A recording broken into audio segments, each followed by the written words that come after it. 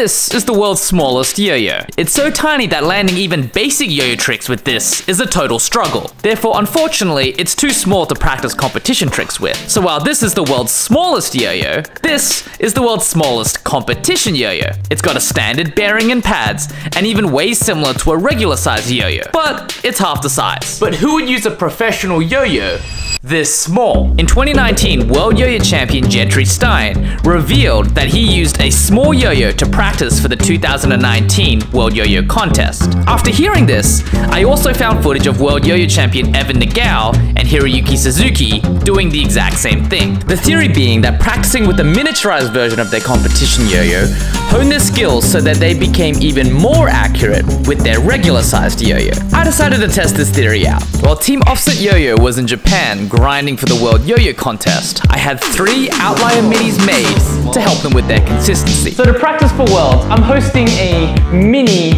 yo-yo contest. We'd each get 10 minutes to warm up with the mini yo-yo. Then we're going to attempt our world's semi-final yo-yo routine. The person with the least mistakes wins the competition and gets high chews. Second place gets green tea. And last has to eat wasabi. Okay, are you guys ready? The time starts now.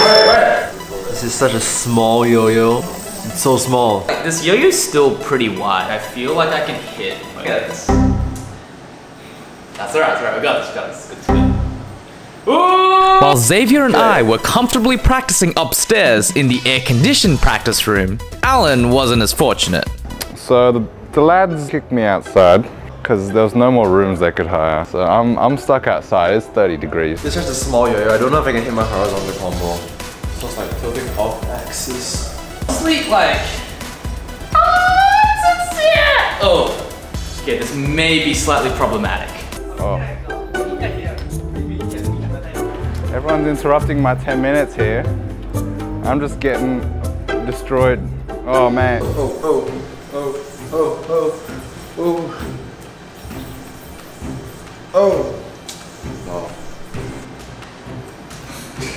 Wait, how did I get that knot? Oh, the heat. Oh.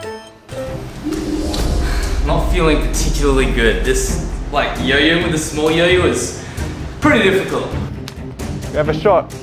Let's just not get lost. Oh, that's not looking good, buddy. It's not looking good. It almost came off. Y'all ready to, like, get your asses kicked? No. How's your practice go? I think I'll do okay. Alright. I just don't want to get lost. I mean, your yo-yo's green, like wasabi, bro.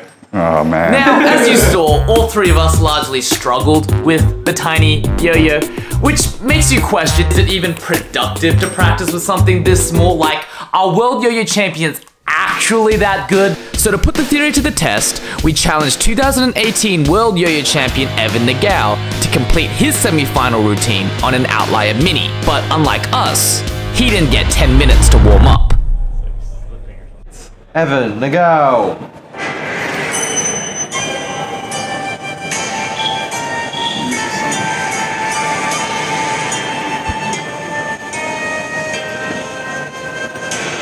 Watching a World Yo-Yo Champion shred his competition tricks on a mini yo-yo was an eye-opening experience. Even though I knew intellectually world champions were able to hit their tricks with mini yo-yos, seeing Evan land trick after trick with minimal error really opened my eyes.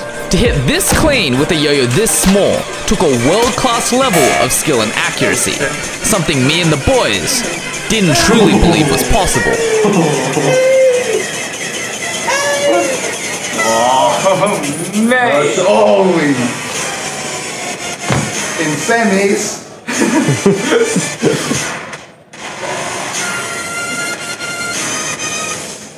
Oh, jeez, right. Oh my.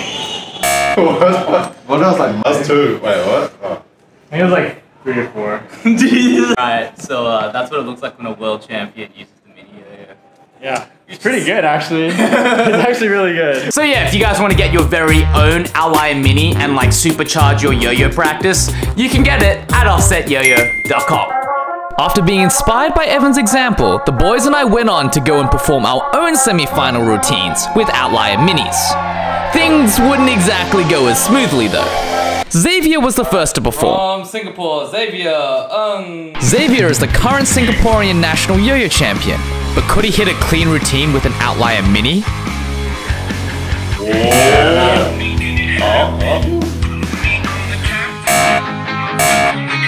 About halfway through, Xavier got into a funk and started up racking up small errors. yeah.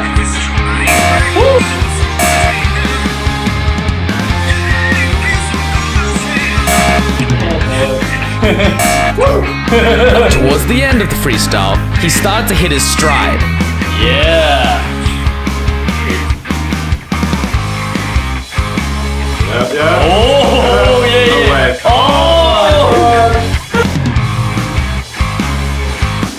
And he even mostly landed his high-risk neck tricks.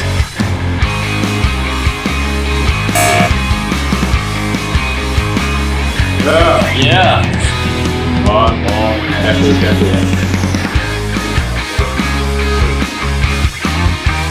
my god. Oh my god. Oh, Xavier's final score was -10, which was admirable for a small That yo-yo. wasn't actually too bad. Like, I got 9. But how well would Alan do? Alan, 10. Alan got off to a very solid start, taking special care to hit each of his tricks.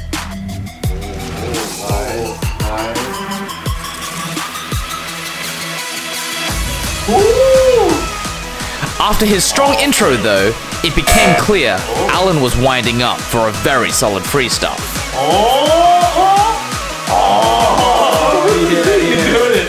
You can visibly see how much is focusing, and it's working.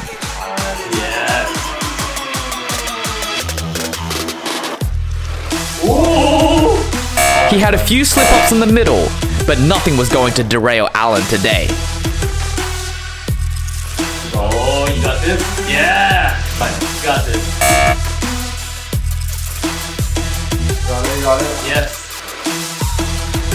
Yeah! Woo! Oh my goodness. Dude, how are you hitting that? How are you hitting this?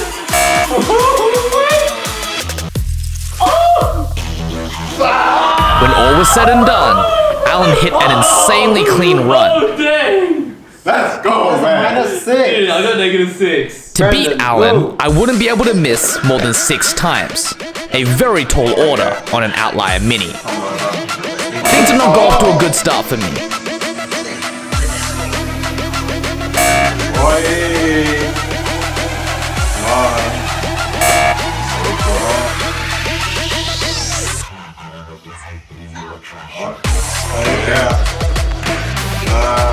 Once I got to my difficult tricks, things really started to fall apart.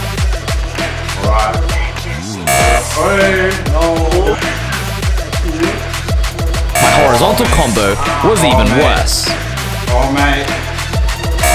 I'd already lost any chance of winning this contest, but if I kept my misses under 10, I could avoid eating the wasabi. So I focused and hit my hardest trick. All that was left were a few whips, but one by one, the misses kept piling up.